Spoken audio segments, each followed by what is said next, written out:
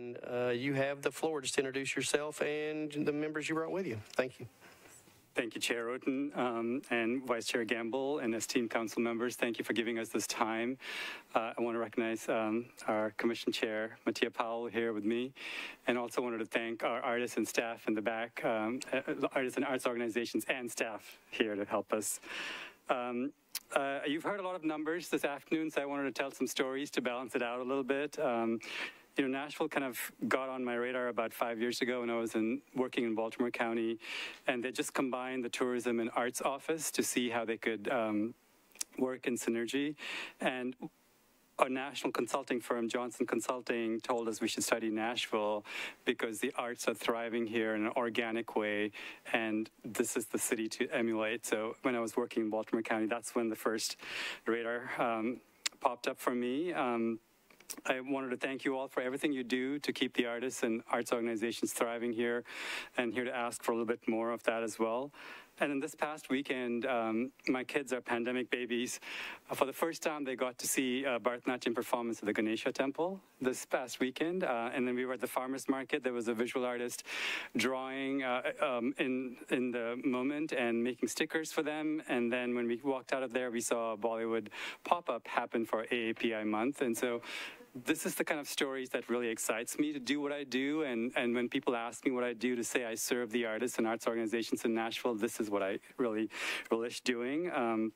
And I just wanted to kind of highlight two other synergies here.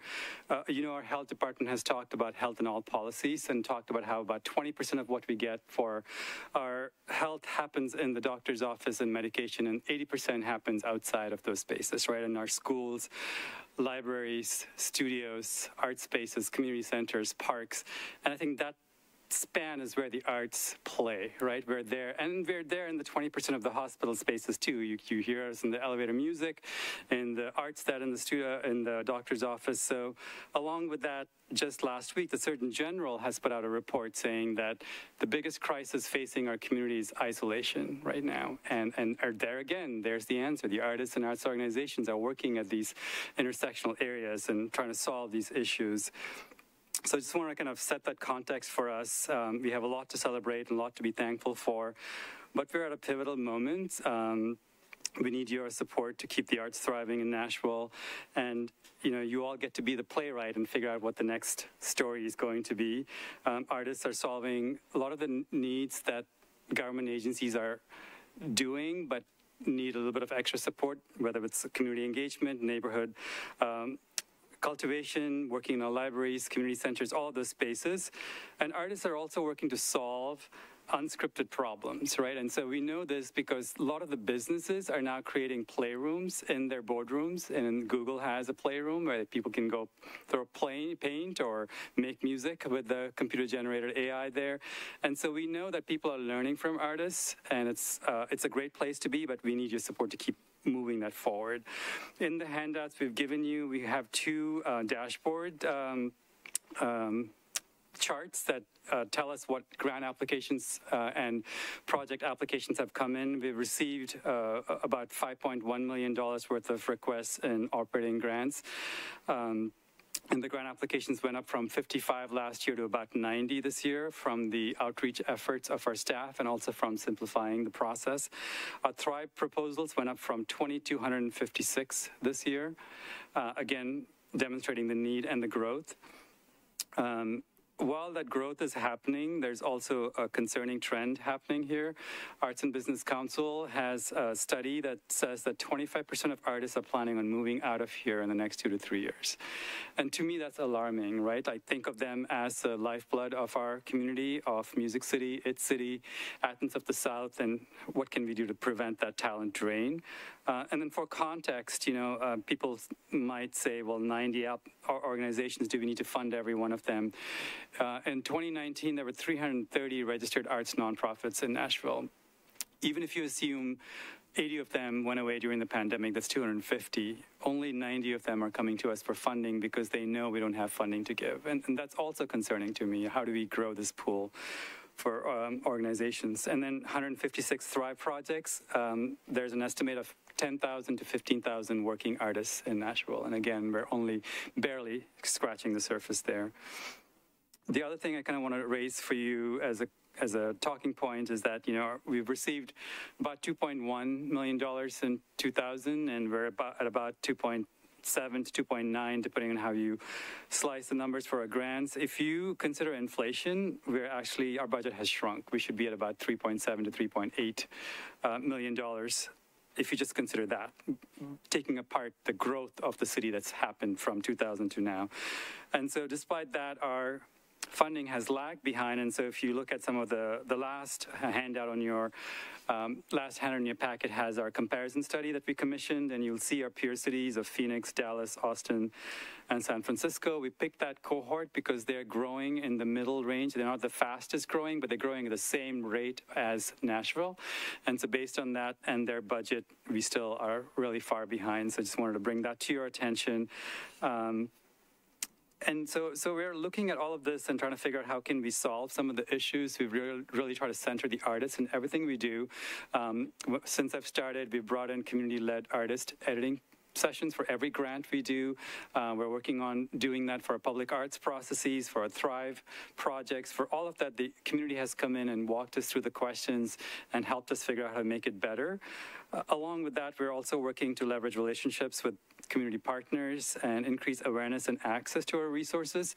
Staff led 55 grant clinics this year and spent about 120 phone calls and Zoom calls and helping community members get ready to apply for those grants and get prepped for them. So there's no gotcha at the end. We're trying to prepare them as they apply and get ready for the application.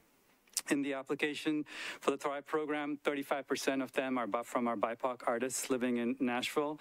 And I had the pleasure of doing a tour of North Nashville with Thaxton Waters and Elishaba Mrozik. And if you haven't taken that tour, I highly recommend that tour. We talked a little bit about what artists are doing to hold the government space together. When Highway came and separated North Nashville, it did two things. It broke Nashville's Black community into two groups. It also separated them from the rest of the city. And artists are holding that community together through the work they're doing, the murals, the community gathering spaces, woodcuts, Fisk University. These are the places that are trying to keep that fabric together, and the Thrive applications are coming from those artists that are holding our communities together. And then in continuation with our equity, I know there's $2 million capital allocation. I would really humbly request that it be redirected to Metro Arts. We want to do an open call. Again, we'll bring artists and arts organizations to come in, help us develop this process that's equitable and accessible to everyone, and we would love to have that capital process work through Metro Arts for an open call process. So, this is where we are right now, and in February we asked for 1% of the combined budget of the Metro government and the school, and that would give us about $30 million. That is still our ask. In about 2 to 3 years, we hope we get there. But for this year, I hope we can get to about $12 million. In the first page of the handout, you'll see that about 7.3 is already come in grant applications. 2.7 of that would be in phase 2 of our Thrive grants, and then the $2 million would go towards the capital projects we hope we can stand up. That's been written into the budget right now. I'm happy to answer any more details you have as best as I can. Please be kind with me. I've only been here since September, but I hope to address all of your questions and concerns, and I'm available for a conversation now. Thank you. Does anybody have any questions? Or do I want to ask Chair Powell, did you want to say anything? Oh, well, I see that Nancy had a question, but I'll just say this. This is my second hearing before this body, and I was driving over here, and I remembered where we were last year at this time. And I just, want to commend the staff and commend Daniel for really making so many dramatic changes in a year. We were not in the same place when I sat here last year when we were above this body. And we still have ways to go, but the fact that we have the community here supporting us, the fact that we have increased the amount of people that have come to Metro Arts for services and for support really tells me that we are doing the work that needs to be done to make sure that we're headed in the right direction. And I just wanted to acknowledge that before this body, because it dawned to me when I drove down here where we were last year and where we are this year, and how far we have come in that short period. That's all I have to say. Thank you, Mattia. Councilmember Van Rees, you're recognized. Thank you very much, Chair. I wanted to make sure that my colleagues know to check the SharePoint file. I have asked for the $2 million in capital cultural grants excess fund to be sent over to the commission for allocation with a plan back to the council on that process so that we know kind of how that's working. I also would like a definition of capital so that not only the folks on the council, but the general public as well as the creative community understand what qualifies for it and what doesn't. In addition to that, I know that you've been also working on kind of restaffing, relooking at what staff needs to be where, and in that process, there may be some salary savings that have already occurred, and I've asked the finance department to take a look to see what that is, because I know even a little bit can go a long way to work on the general grants, including but not limited to the Thrive grants. If we can take any of those savings and repurpose them back into the pockets of artists, then I want that opportunity. So I've asked for some research to be done on that. And then as you move forward in looking at what you need for your staff, whether or not some of that money can be reallocated to the community rather than staff. That'll be a process for the following year. But if there is some savings out there, we want to grab it and put it back in the right pocket. So I wanted to make sure that, because I know a lot of my colleagues will watch these videos if they can't come, to know that those items are already in the SharePoint file. And I value your input as we move forward regarding the Chair Roden's substitute budget. One of the other things I wanted to ask was about public art. I know that I personally have been a little frustrated by getting things done, and I know that the whole community has been, and that you have really taken the bull by the horns to get things done, particularly with the NEA grant as it kind of pairs with the work that we've done in Madison. I know that Chair Pridemore at the time when he was here on council, we worked really hard on making sure that those public art dollars were going to be spent in Madison. That still some have been, but not in the way that we had envisioned.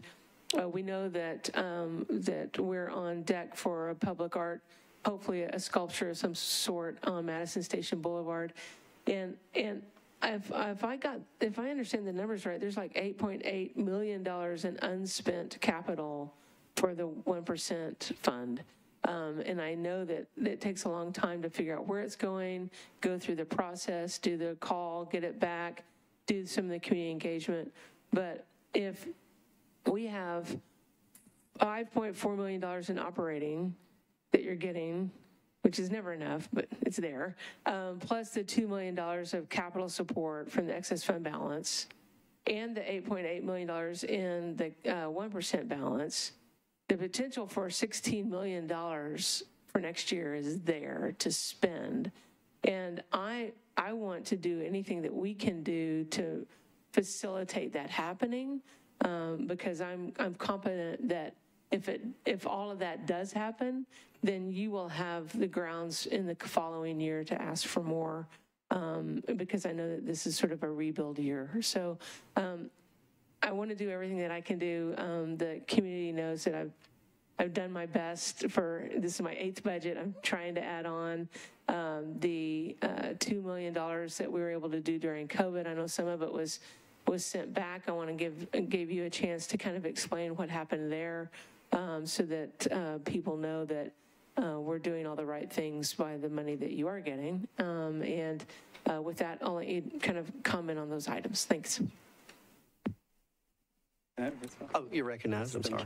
So let me talk about the COVID dollars first. The Pathways Lending Project, we only had about 60 days to turn around $2 million. And the federal requirements were so stringent that a lot of the organizations couldn't actually partake in that. And so that's what we've done in our grants editing process, is to simplify the process, at least in our grants, to make it easier for folks to apply. And we've also started building the coaching and one-on-one meeting with applicants. So hopefully if we ever get that again, it won't happen.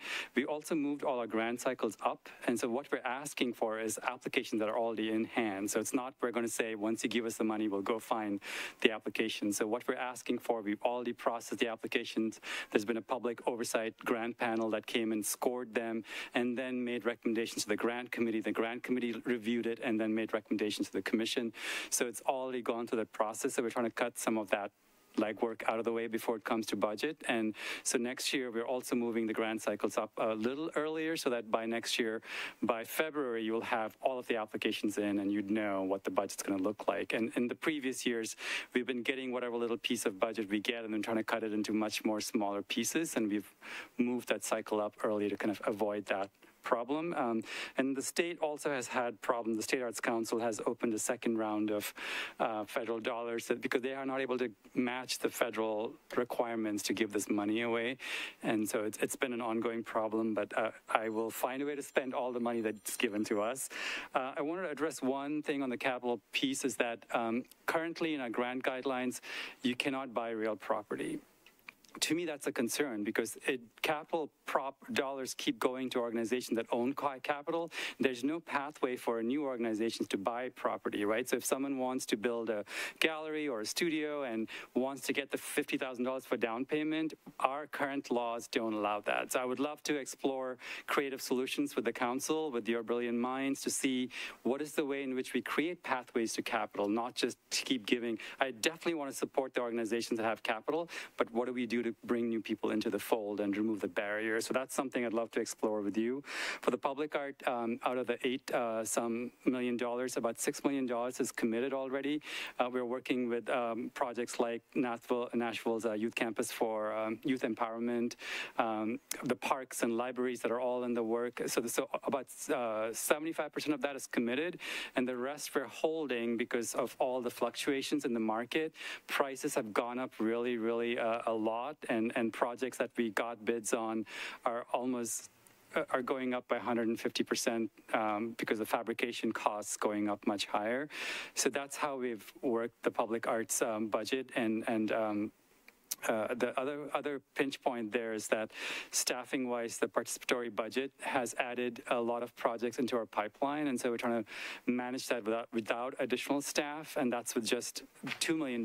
We're managing 3 public arts projects from the participatory budget, and one of our concerns is that with $10 million, if the same ratio holds, we're looking at $2 million worth of public arts coming into us from the participatory budget, and we don't have the staff for that. So those are all the pain points for us, and I'm grateful for any guidance and advice you can give us to move past. Councilmember Van Rees. I don't have any other questions. Thank you, Councilmember Van Rees. Councilmember Henderson, you're recognized. Thank you, Chair Roten, and thank you, Director. Appreciate your leadership and where your department's headed and the good work that you're doing, so thank you. I think my questions, I've got kind of 2 prongs here. I know under your predecessor, Jen Cole, there was a good initiative to kind of inventory all the public artwork.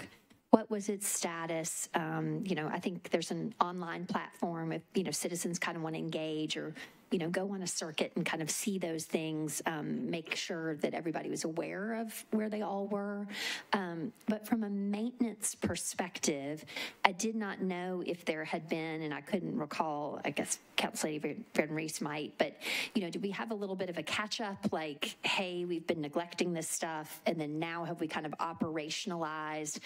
How are we going to keep the shiny bird in the park looking shiny, and how are and is that, can we do that with just $17K, $18K a year? I mean, is that how we're maintaining the public artwork, which is $18,000 a year? Yeah, you're recognized. Go ahead. You can talk back and forth. Okay, thanks.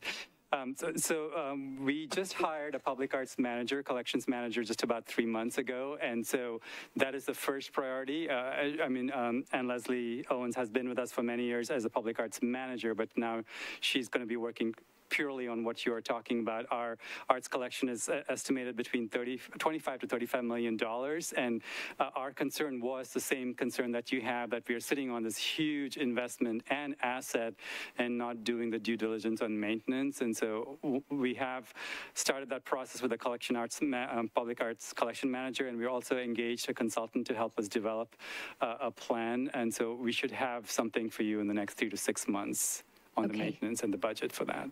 Great, that's great to hear. And then in your GSD fund here, the professional and purchase services, and that might be something like what you're just speaking about there,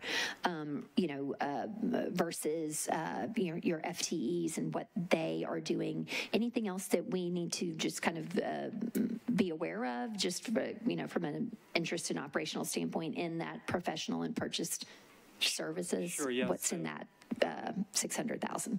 So we have 5 positions that are open right now: a grants manager, a restorative arts and equity manager, and restorative arts and equity coordinator, public art manager, and communications manager. Those positions have been open, and we are meeting those needs for the public with lots of consultants, and that's where a lot of those costs are going. Understood. And we might be eating some of our salaries too there, because we're trying to meet all of the needs without having a full staff, and it's consultants who are helping us meet that right now.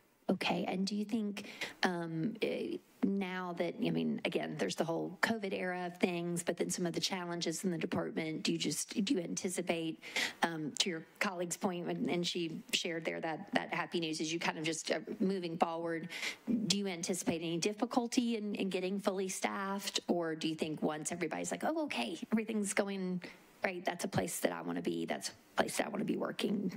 Or are you finding that, I guess, generally in the environment, is it becoming difficult to kind of hire into the arts? 2 things are making it difficult to hire. I think there's still an opportunity for us to hire, but 2 things are making it difficult. Our salaries compared to other salaries are not comparable. I'm working with HR to figure out if there's a technical classification we might be able to use, because especially for folks who might work in public arts, there's project management, they have to read architectural plans, they have to understand electricity and plumbing, and understand how to cultivate an artist. So it's a very complicated work environment. So we're trying to work with HR to figure that out.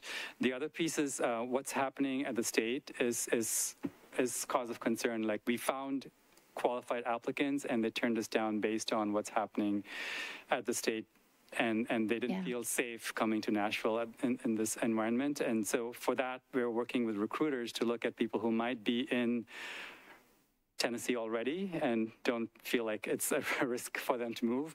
Or we're looking at other blue cities in red states that might be able to help us maneuver such tensions. So if maybe Miami or Cleveland, places that have similar state locality. Because sadly, maybe they might be worse than we are now. Yeah, okay, I appreciate that. That's important for us to be aware of from a hiring perspective. So thank you so much for that. Thank you, Councilmember Henderson. Do we have any other questions?